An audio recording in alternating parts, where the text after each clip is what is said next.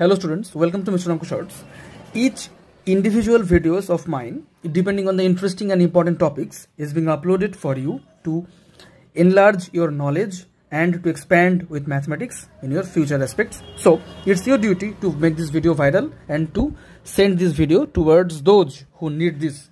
So listen carefully. We have to take the first derivative to find the increasing interval for the given function. So it will be x minus 1 whole square into x minus 2 into 5x minus 8. So here this must be greater than 0 for increasing case. So this is square, so x minus 1 can't be 0, otherwise this is positive. So we have to take x minus 2 into 5x minus 8 is greater than 0.